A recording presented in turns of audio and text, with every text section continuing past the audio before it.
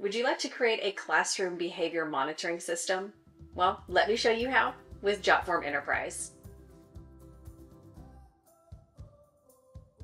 Hey Jotformers, welcome back. I'm Kimberly, and if you are a teacher or an administrator who is wanting to track student behavior, you can absolutely get this set up within minutes with Jotform Enterprise. So as you can see, I'm currently in the desktop version of my team workspace, and the first thing that's going to kick this off is going to be a form. Now, if you have to create a form from scratch, in the top left-hand corner, we can come up here to create, we can choose form, and like I mentioned, we can start from scratch or we can use a template. And in this case, I am going to use a template and I already have it ready to go. So I'm going to go up in the top hand corner and choose this X, and we're going to choose the functional behavior assessment form. So let's go ahead and edit this form.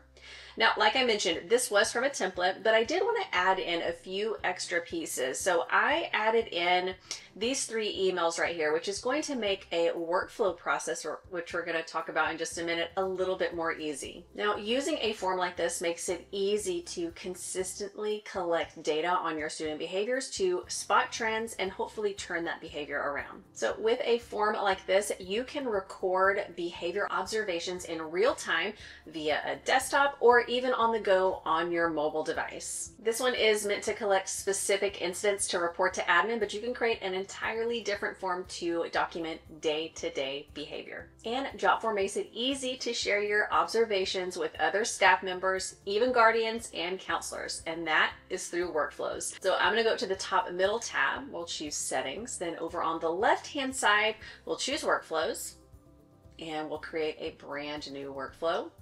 And you can see our starting point is the form that we were just on, and you can make workflows as simple or as complex as you want or need them to be. So let's say to kick this off, once we submit this form, and like I mentioned, this one was for a very specific problem behavior, we want to send something to everyone to let them know what is going on. So over on the left-hand side, I am going to choose a PDF, a recap of what happened.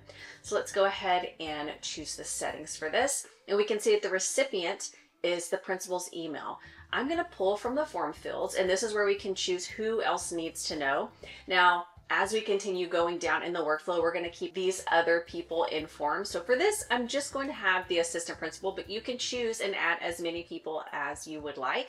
So as you saw, I chose the fields option. So you can pull fields from the form, or we can type in emails right here one by one.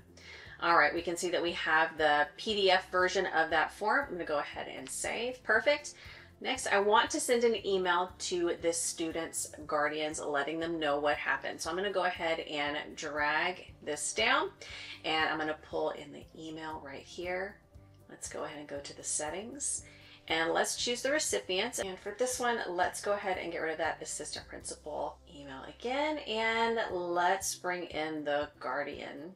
We'll go ahead and come back up to the email. And as you can see, it's going to send a recap of the entire form. If you want the parents to see the entire form, you can absolutely do that. For this example, I am going to erase everything in this email. And I have something typed up that I'm going to copy and paste in here. So we can see to whom it may concern, student name, and we can pull that right from here from the form fields. Was observed today, and then insert the problem behaviors. Be on the lookout for an invite from your student's counselor to discuss further. So we'll go ahead and save this. Perfect. Now let's go ahead and come down, and this is where we can come up here to integrations, and we can start that scheduling process with the counselor. So we can choose Google Calendar. Let's go ahead and bring that in, and let's complete our settings. We're going to create an event with a Google Meet, and we can authenticate, and we can choose that calendar. We can add in some form fields. So I want it to be the student's name, plus that it was a behavior issue. We can do the required attendees. It's going to be the counselor, and we can do the guardian email, and then we can choose the start time. We can pull from specific things, and we can have it be a 30-minute conversation. And if we want, we can add in that problem behavior to the event description. Perfect.